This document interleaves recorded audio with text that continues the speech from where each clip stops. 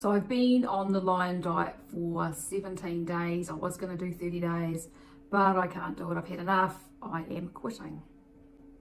Hi, I'm Sue. If you haven't been to my channel before, I've been on the Carnivore diet for about 16 months and I decided to try the Lion diet, and I was going to do 30 days, but I've done 17 days and I've had enough. Before I started on Carnivore, I had a history of IBS diarrhea and anxiety, along with a whole bunch of other health issues.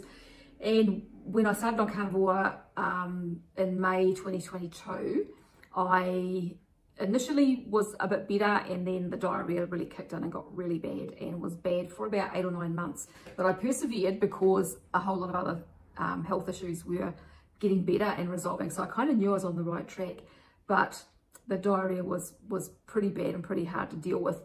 However, it did start to resolve towards the end of 2022, and it's been lots better, and not perfect, but it's been a whole lot better. And so I thought things were pretty good, and then I ended up with a histamine rash. So I realized last year that part of what was going on with me with the diarrhea was histamine.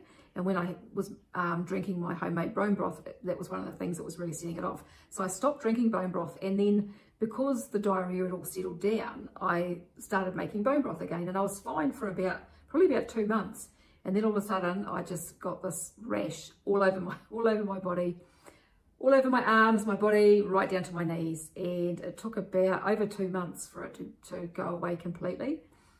So that was probably about 3 months ago. And when that happened, I realized that my gut wasn't as healed as I thought that it was, obviously, because of the histamine issue. And so that was why I decided to try the Lion diet in an effort to try and heal my gut up faster.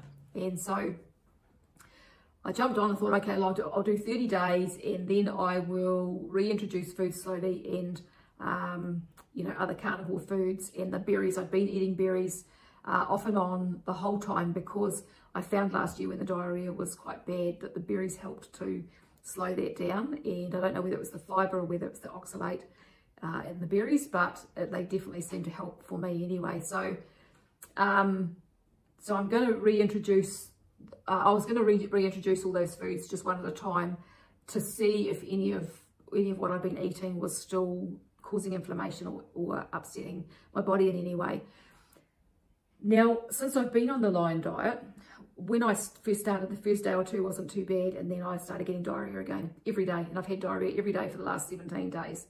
So I have a new shop with some designs, especially for carnivores, and so these are some of the designs.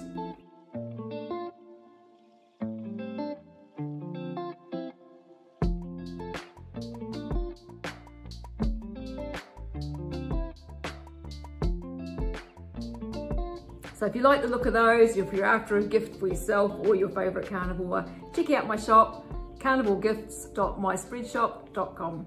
And it's been quite hard to manage, quite unpredictable. It's got a bit better, but it's still unpredictable. So it tends to be mostly only in the mornings again now, but it's unpredictable, and it's doing my head in, because, you know, as you can imagine, if you've had this problem, you know what it's like. If you haven't, if you can imagine having diarrhea every day for months or years, it just starts to really, it's a huge stress, and to go back to that is really messing with my head a bit.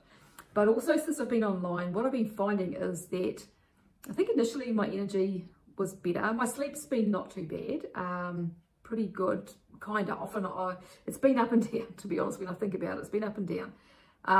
The nights when I sleep well, I've been sleeping really well. I haven't been having to get up and go to the toilet during the night as much. I usually, since I've been on Carnivore, it'll be either that I don't have to get up at all, or once during the night, early as in the morning, whereas since I've been on the Lion diet, a lot of the time I don't have to get up. So I think there's something that was in my diet that was still causing a little bit of irritation there, maybe. But the other thing is that I've had really sore muscles in my back. While I've been on Carnivore, that inflammation has gradually been going down and been a lot better. But this last 17 days, my back has just got sorer and sorer and sorer, all across my shoulders. It kind of moves. Sometimes it's my lower back, sometimes it's my upper back, and it's just driving me a bit nuts. And I wake up with it in the morning. I wake up with a sore back in the morning. So I kind of think that what's going on is probably to do with oxalate dumping, because I'm not having any oxalate at all. And so I decided this morning, I thought that's it, I've had enough. So I went and bought some blueberries and some strawberries. I thought I'll introduce the berries back first and see if that makes a difference to the diarrhea, because they are what seemed to make a difference last year when I started having them again. And then I'll just introduce one thing at a time, some eggs, egg yolk probably, then egg white. I did try egg yolk because I haven't eaten any eggs since the middle of July, around the time that I got the rash. And because I suspected the eggs might be causing some problems, some inflammation. And so I hadn't had any, and then I had one egg yolk probably maybe a week before I went on to the lion diet, and it seemed to be fine. I didn't have any issue with that. So I'll try the egg yolks again, and then I'll try the egg whites and see if the egg white might be a problem.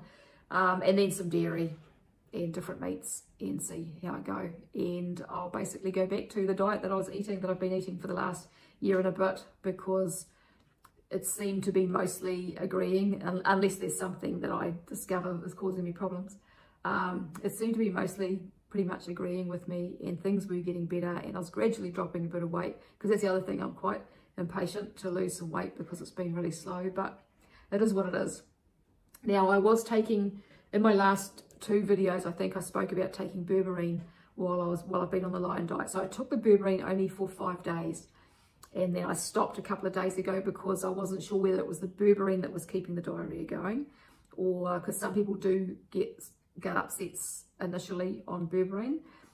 So whether it was that or whether it was still from the lion diet. Now, when I started on the berberine, the 3rd and 4th day, my belly just started grumbling and gurgling like really bad and really loud, constantly for pretty much 48 hours.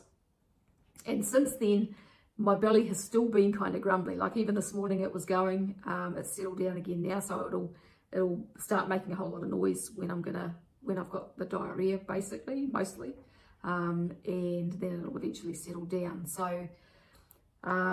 So yeah, I wasn't sure whether it was the berberine or not, but I've been off for a couple of days now. I think the berberine was making me feel better overall, apart from my gut.